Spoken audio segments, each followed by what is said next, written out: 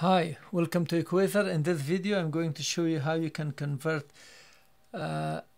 degree to radian and radian to gradient and vice versa using Sharp EL-531W calculator.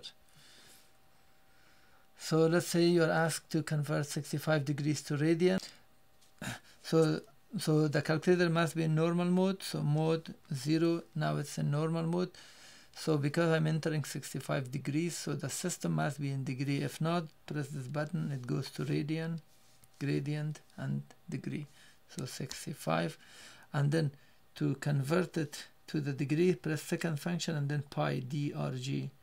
So now it converts it to radian and it shows radian, so 1.13, that's the value.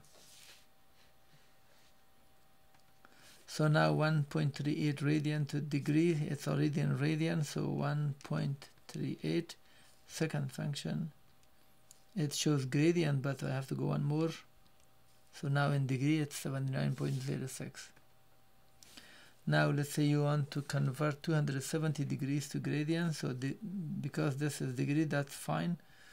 270, second function. So that's radian, one more time, gradient, that's 300. That's it. Thanks for watching.